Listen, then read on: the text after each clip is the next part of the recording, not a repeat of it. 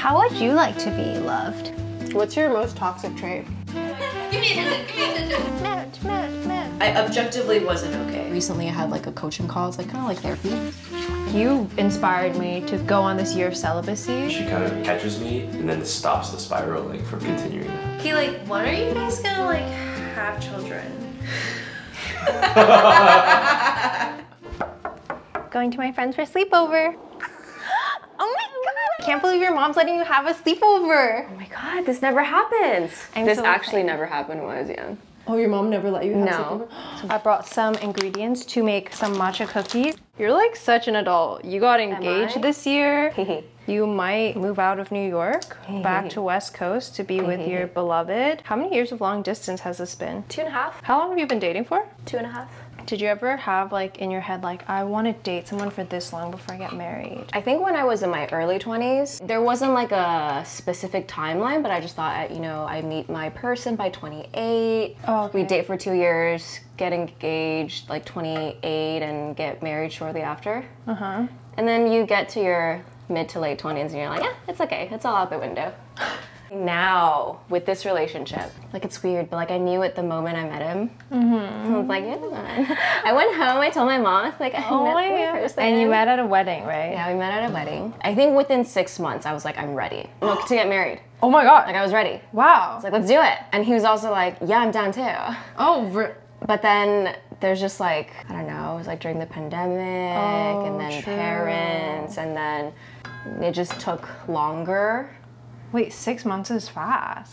That's Yeah. wild. But When also, you know. yeah, you were like single for 5 years, right? 5 years. And then I think like while I was single, I also dwindled down my ideal list of what I'd like in a partner. When I was younger, it was definitely like, oh, he needs to be like this tall and like have this job, look like this and blah, blah, blah. And then I think at that time it was like mid to late 20s. I was like, oh, you know, it'll be great if he's spiritual. Doesn't matter like which god or gods or whatever, just like as long as he has some basic level of faith. Ideally, he can speak the language that I speak, Chinese, so he can communicate with my parents and like have the relationship that I have with them. And then the last thing is just like humor. So when I met him, I was like, oh my god, he looks kind of Korean, kind of like mixed, like, what are you? He's like, oh, I'm Chinese. I'm like, do you speak Chinese? He's like, yeah, do you? I'm like, yeah. Perfect. Do you believe in God? He's like, yeah. I'm like, great. I don't care what god. 1 cup of brown sugar. So while we do some baking, I want to take a moment to thank today's sponsor, BetterHelp. We do talk about a lot of things that we're trying to work on within ourselves, and personally for me, it was the most accessible way to even try out therapy because you can tap into a network of over 25,000 licensed therapists, so it makes the process of finding your perfect match that much easier. All you have to do is answer a few questions about your needs, your preferences through a quiz, so they can try to match you with the most suitable therapist from their network. And then the thing I really like about it is that you can communicate with them over a phone call. Personally, just find it easier to talk when I don't have to like look at a person, but you can also do a video call or text, and you can message your therapist at any time and schedule live sessions when it's convenient for you. If you click the link below, betterhelp.com/Leah's field notes, you can get 10% off your first month. Thanks again, BetterHelp, for supporting this channel and making therapy accessible worldwide. Look how 漂亮. Fry. You have ketchup? I love ketchup. I love ketchup too. Brand new ketchup. It's my lucky day. These taste so much better when you cook it properly. Can't believe you've been microwaving. You like ketchup, right? I'm gonna put a lot. Ketchup is my friend. Okay. Wait, why is this so good? Bake your nuggets. Oh my god, yeah. Don't microwave them. Like, try the ASMR. I think my brain's broken. Why is it so dry? It's so dry. I was literally hating on these. I was like, these taste so bad. How could anyone sell this? But I'm the problem. What's your most toxic trait? I don't know. I don't show my true self to friends as much as I would I want to see to. your true self. Yell at me. I don't really know.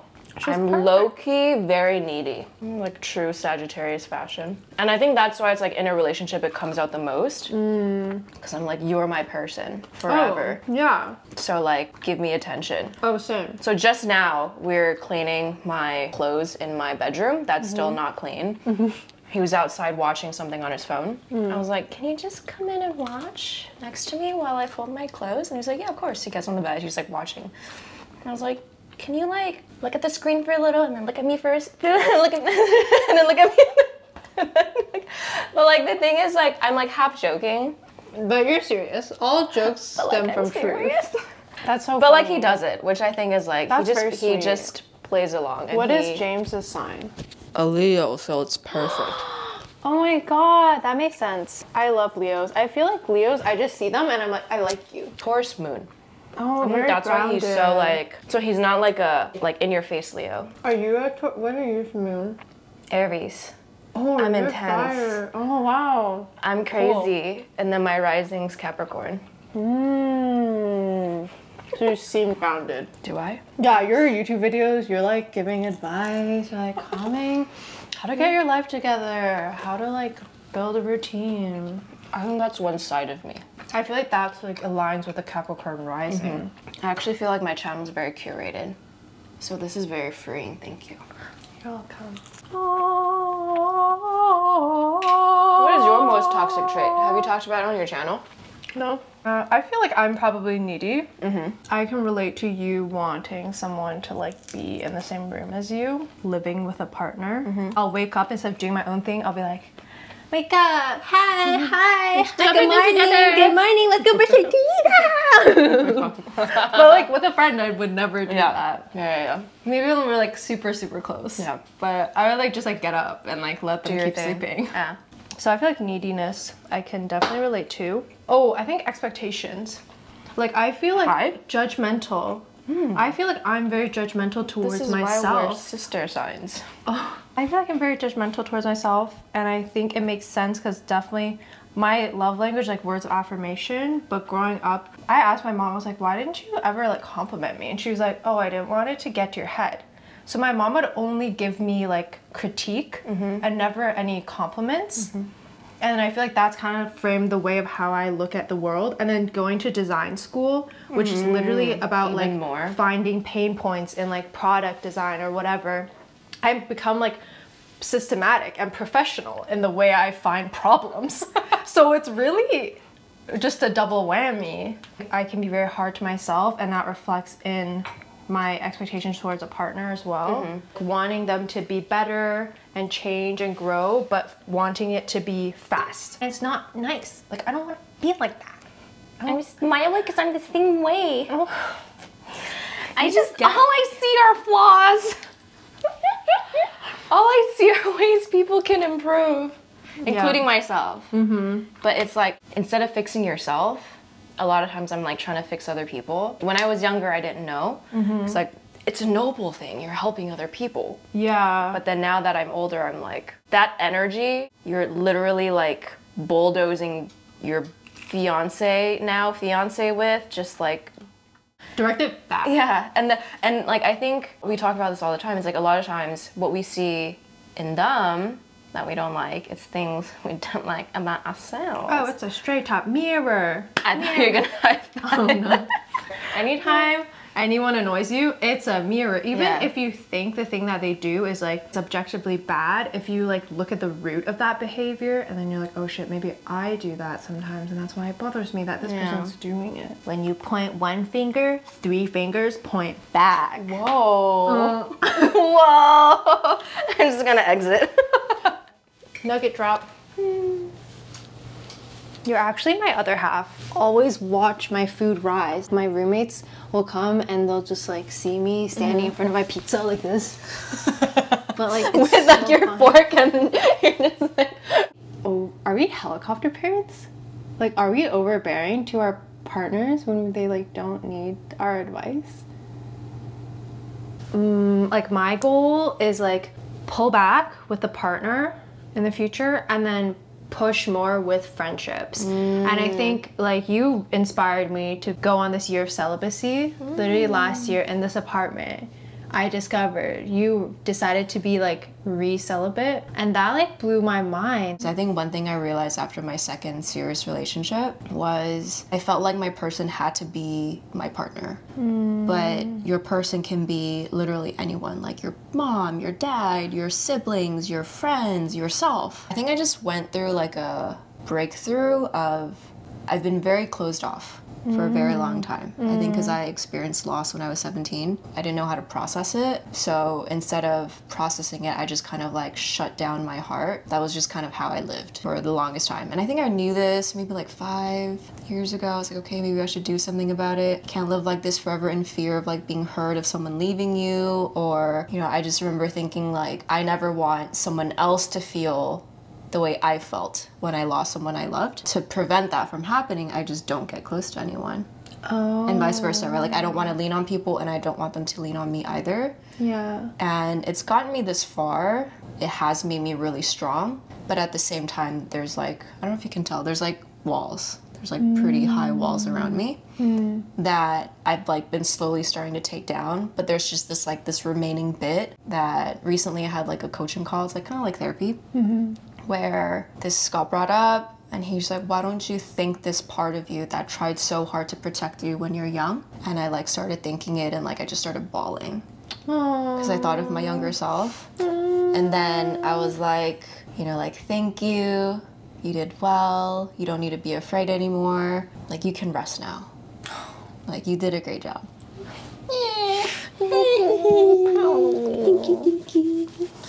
And I think it's like through these realizations, I think like I've always wanted to be a better friend ever since like years ago, right? I just think I'm capable of more, but I think that part always held me back from like really reaching out. Not wanting to lose someone. Yeah, exactly what you're saying of I want to be more present and to be able to love my friends in the ways that they want to be loved and also like be there for them even like when they can't ask.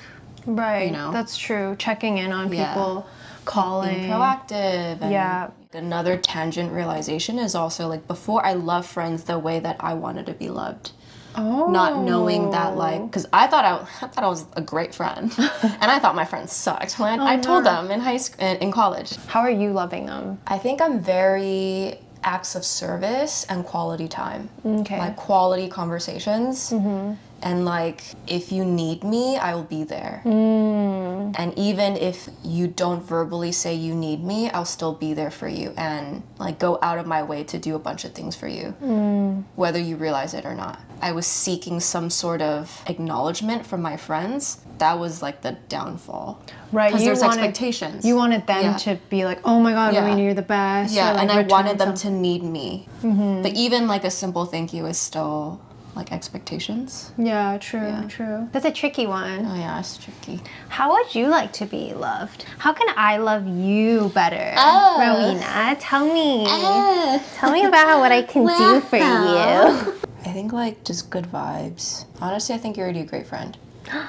Yeah. Oh, okay, thank you. Like you're so good with authentically egging people on. Oh. Whenever I tell you something, you genuinely from like the depths of your core, you're like, oh my God, yes! Yes! Like you're so excited that it makes me excited. Aww. Yeah, so I think like you just being you Oh my God. is already amazing. Thank you. Wow, thank you. And I also want to say I really appreciate your friendship too. Thank you. Like I feel like you're like my big sister that I never had and always wanted. Even the way that like you and James were like so willing to help me read through like a contract. I felt so loved. I can really feel like the acts of service. Acts of service. 大姐姐. 小妹妹, you keep me young. It's like a grounded young. Because there's like chaotic Gen Z energy that's just chaotic, period. But I feel like chaotic in like a classy... I'm chaotic in a zen way. Yes. No, but actually. Okay, love that. because you are very wise beyond your years too. Oh my gosh. Which is I think why we get along. At the same time, your Gemini is like young and also old. We vibe together. I want to open our cookies. Oh yeah, I think this has been baking. The moment of truth. Dun, dun, dun, dun. Oh yes. It looks brown on camera. In real life, it's greenish brown. Poo-poo color. Okay. Shrek poo color. More crunchy than I imagined. Yum yum. With a little milk. Oh, it's gonna stop. Oh, no more. Okay, yeah. Keep farting, keep farting. No more. If I squeeze harder, something else will come out. Okay, you were saying that you feel like your presence on your channel is like curated. I've grown comfortable in opening up in one way about, you know, my mental health and like the journey that I've been on. It's a lot of like reflecting and sharing reflections. More serious. Yeah, it's a bit more serious. Like trying to talk about serious things in like a more lighthearted, easier to digest way. Like every time I was like going through a hard time during the pandemic, your channel first to go to. But you also have this very crazy side of you. But it's like with specific people. I think it's like when people don't take themselves seriously, it gives me permission to just like be wild and chaotic and crazy. But it's like I'm not gonna just like at home by myself, you know? Honestly, ever since the day we met, it was so comfortable. There was like no awkwardness. I'm like, sometimes I still have social anxiety. I was really surprised. You're so confident in your videos that when you're like shy, I'm like confused. I'm shy a lot I was of like, times. what? She's not shy. I watched your videos. With my previous relationships, I felt like I had to be the perfect girlfriend, whatever that meant. When I was single for 5 years, I also realized the way that I was with my guy friends was very playful and very not demanding. When I took time to think about like what kind of relationship I want to be in moving forward, I was like, okay, I want to treat my significant other as I would treat my best guy friends. Whoa. Yeah, I'm so much more chill to my guy friends. Right? Like you literally don't care. I don't have high They're expectations. so gross in like the most loving way possible. Like guys can be pretty gross throughout like across the whole spectrum. But like you still love them, right? And you're just like, whatever, like it's okay. Because like you're not dating them, right? But like when you're dating them, it's like expectation, you should know better. Wait, then maybe one of my pet peeves is like when people say they're gonna do something and they don't do it. I think that's something I've been hard with like partners and even with myself. We can't expect ourselves to be like this much greater in this amount of time or this much more patient or less anxious. Like it is so like baby incrementals that get us there. That sometimes you just have to remind ourselves. It takes time and it's okay. If I want to do something, I don't need to like be that right away. It's like slow change. It's just setting the intention. Sometimes almost subconsciously moving towards it. How do you feel about getting married? I'm very excited. I think it's like growing up watching movies, you have all these expectations. I think like the older I've gotten in general, just realizing more and more that like you are a script writer of your own play and you can make your own rules. You don't need to always ask for permission. Like if you don't like what's being written and like what society expects of you, then write your own version. So I think just like being able to lean into that more and be like, okay, what do I want out of a partner and why is this important? I think it's like the honestly time spent alone was really helpful because it really helped me get super clear on the person I want to be with. Getting clear on that helped me realize pretty early on that my current guy is the guy. James is the guy. James is the guy. Oh my god, seeing you with James makes me so happy. Like, I mean, I just met him for the first time today. Seeing you two walk down the street together, your energy and just the way, like you guys aesthetically look cute, but like your energies like are just so beautiful together. Aww. And that's why I had your engagement photo as my screensaver for like 2 weeks. You screenshot to me, I was like, girl. I love you. Oh, can't wait for this one. What are your thoughts on marriage? At this point, I'm like, if it happens, it happens. If it doesn't, it doesn't. I think when I was younger, definitely really wanted to be married. My first like best friend type of boyfriend, his parents were not married. So he was like, when I asked him, I was like, oh, would you ever want to get married? He's like, nope. And that shocked me so much. I was like, what? But yeah, no, his parents have like such a beautiful relationship. And then I went through a phase of being like, no, I don't want to get married at all. Marriage is just like fake. It's for a piece of paper. Like, and then now I feel like I'm very detached from both those very polar opposite narratives. And it's like, I feel very neutral. Yeah. But I do think a wedding would be really fun. Like having an excuse to throw a party where I combine like all my friends from all different parts of the world. I think all my friends would vibe with each other. So I want a camping wedding. Like a camping somewhere over the week/weekend, and then it's like a part of the ceremony. Yeah. That is fun. I think I want to have it like on my farm. I'm gonna make people bring tents, and it's gonna be like a weekend or week of camping, and then I want to have like performances, like my friends that do music to like sing. I want it to be basically a music festival / vegan food festival. Food from the farm. So maybe it'd be like a September vibe, like a harvest. Okay, so the plan is like I want to find land somewhere that I love in the next like few years, and I don't need to build on it immediately. Maybe like start making small changes, or maybe there's a cabin or something small on it. But I really like, one of my dreams is to like design my own home, or like build my own home. Like, you know, I'm not a very materialistic person. I just want a house, which is kind of a bigger ask than anything. But it's very practical. Yes, I'm a very practical person, and I want like a house with like 8 bedrooms. House all your friends. Yes! It's not for you. Yeah, like I want everyone to be together. Like if someone didn't have a place to stay, or they like weren't feeling the work, or had like a bad family situation, like I want to be able to be like, hey, come stay with me. Come to your bedroom. Yeah, like literally give them a bedroom. Yeah. You can teach all of us how to farm, and then we'll all be converted and just live with you forever. That is actually my dream. Yeah, I think like when it comes to marriage and relationships and everything, I really believe in life, when you let go of something, it'll come back to you.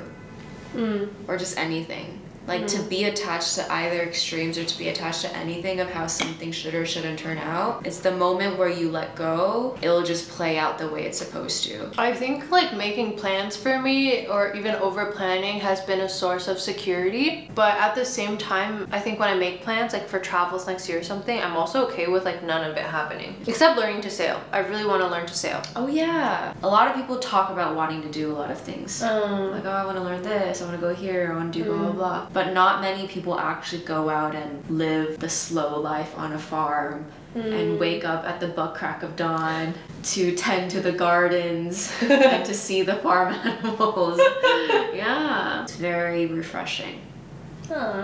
Yeah. Thanks. Did something inspire that, or what led you to that realization? Because I think for a lot of people, they're just like, your life is different than mine, or like your circumstances are different. That's why you're able to live that life. No, I think there's definitely like privilege that make things easier or less scary. And I don't know what it's like to be another person. And I think everyone's path that they go through, the challenges, the hurdles that they have to leap over, are going to serve them and make them stronger. But at the same time, I think we do have a lot of autonomy over how we can react to things. I don't know, graduating university feeling really lost in the beginning of the pandemic, and like, yes, I should get a 9-to-5 and just have like a salary. But then I was like, I don't think I'd be happy doing that. I could also just work a minimum wage job. Like as long as I can like buy food, or even if I had to live with my parents for the rest of my life and just make a lot less money than working like a really nice product design job that would drain me because I don't want to do it. I don't like a 9-to-5 environment. I don't like offices. I could do that and have a lot of money, but then also not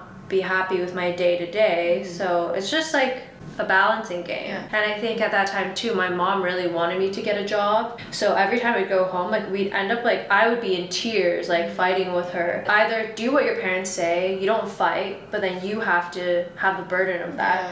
Or you just fucking fight. You fight. You cry, or you feel whatever pent up frustration, anger. And I think knowing that it's temporary. And I think one of the reasons I moved to Montreal was also to have distance. And that's where I moved to New York. Oh, really? Low-key. Oh my god. Don't tell your parents. No, my mom knows. After graduating, I took 6 months off to figure out what I wanted to do. Because I studied business. Oh, okay. So everyone did like the traditional, you know, management consulting, banking, finance. accounting. Woo! And even though I didn't know what I want to do, I would see how they're living their lives and how happy and thrilled they were to be crunching numbers all day. That I was like, yeah, I have no idea what I want, but like, I don't want that. I think especially because I went through loss, and then it was already making me question life and our existence. And the question I wanted to answer was like, why do we exist? You know, if we're here on this earth at this specific given time, it's already like 1 in a billion chance, like a probability for us to actually like be born. So like, if that is so precious, I don't believe we're here to do the things that we've been sold since we're young. You know, to like get good grades, go to good school, get a good job, buy a nice house, have kids, settle down, and like one day you die and that's it. And so I think that was kind of like what threw me into this quest of like trying to figure out who I was and my place in this world, and I guess also my purpose. And then graduated, was living at home for 6 months, and then just like clashed so much with my mom. It's just a thing where like, you know, you move home after graduating from college and they still think you're a high school student. So she's like, what are you doing? Help me. I'm like, no, I'm trying to work. I'm trying to figure out my life, Mom. Like, I can't. When you're young, you're already in a questionable state, right? And then especially you add on the layer of like existential questions that I had.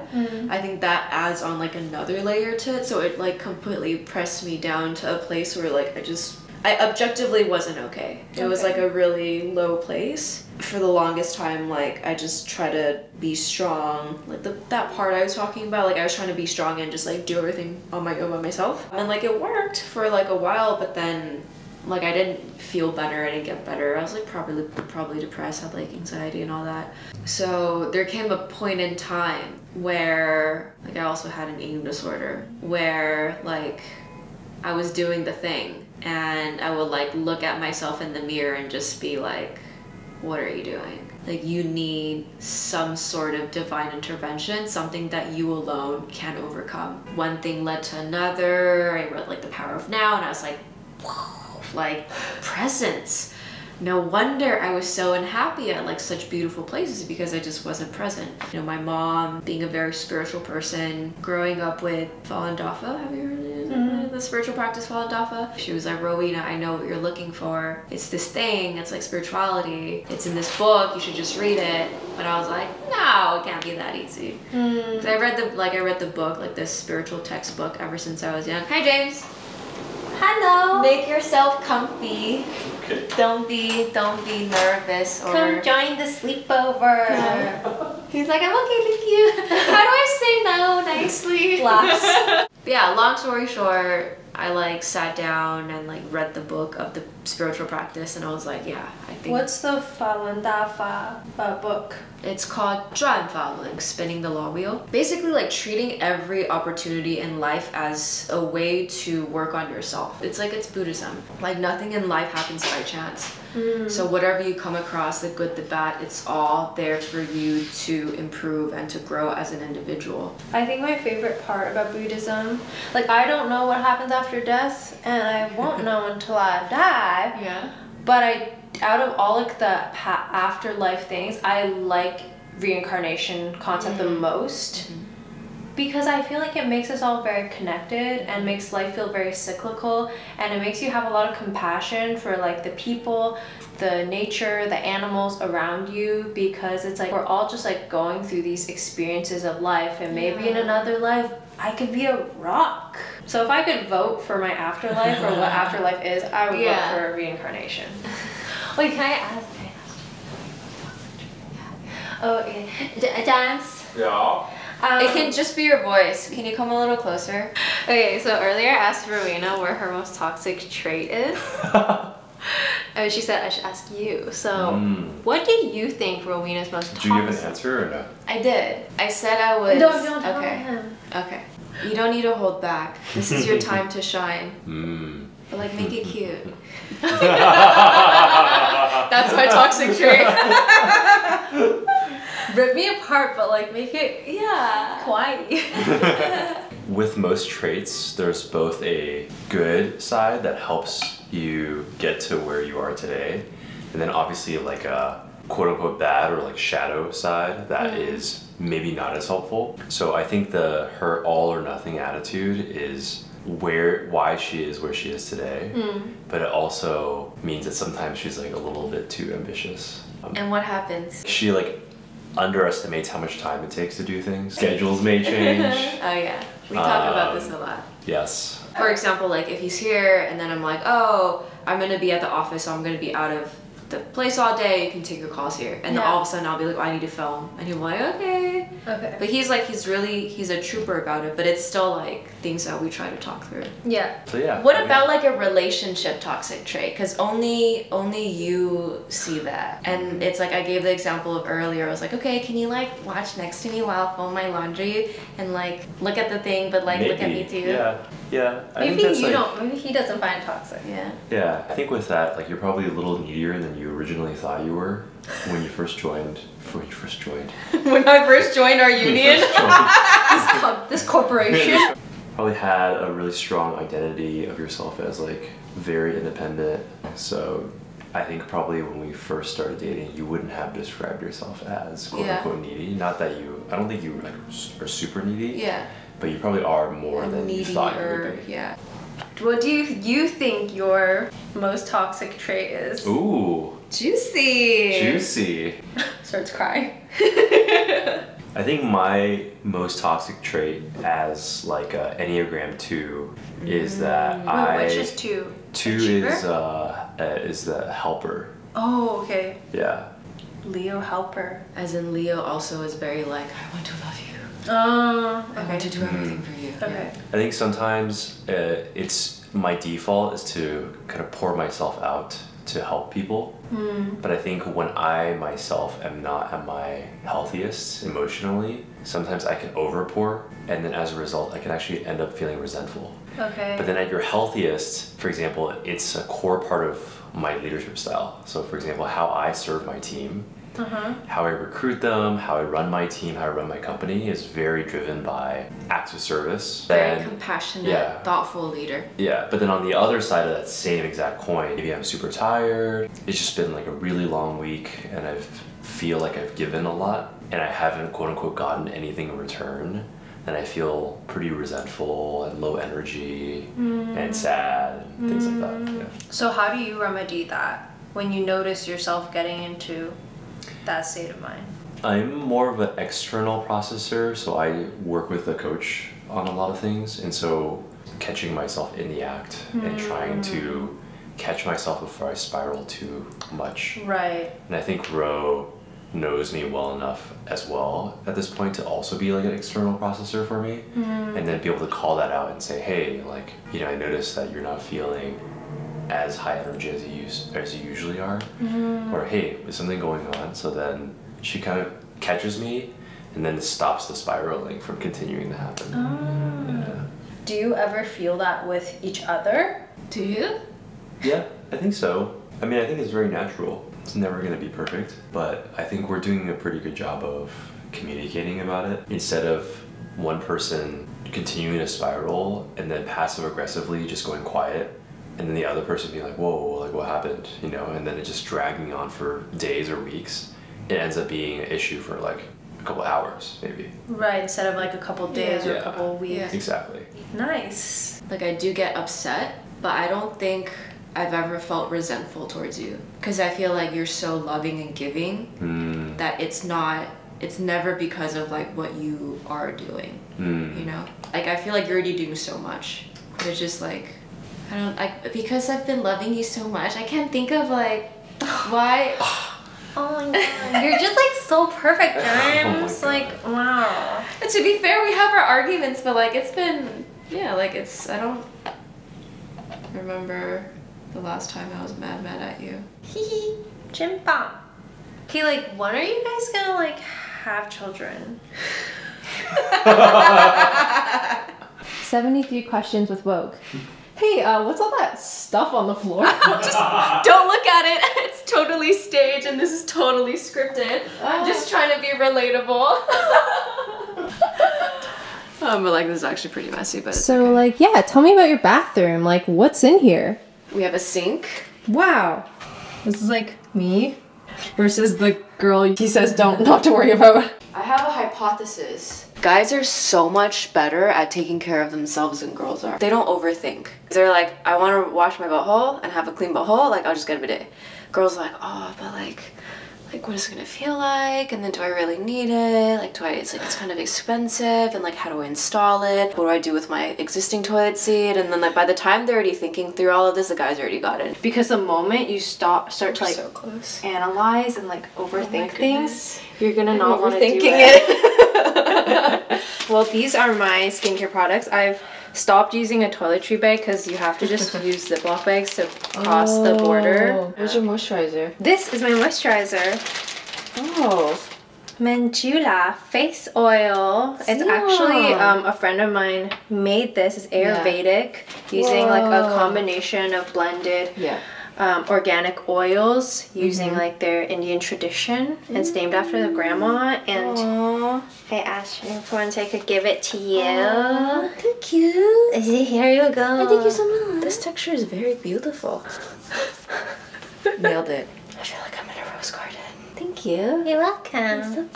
Also, she said one of her friends mixed it with her foundation and really liked it. What's on the menu? I clean my face with the oil cleanser, but I usually like using oil cleanser even after, like if I wear sunscreen.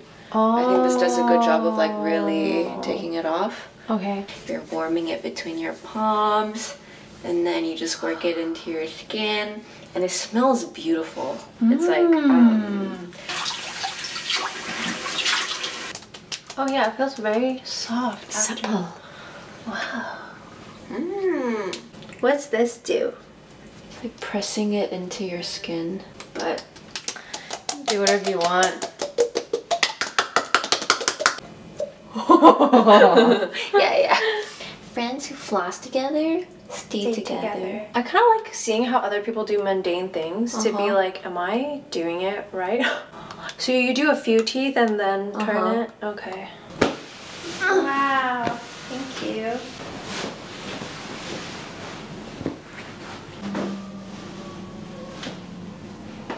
All tucked in. Like a burrito. Night. Good night.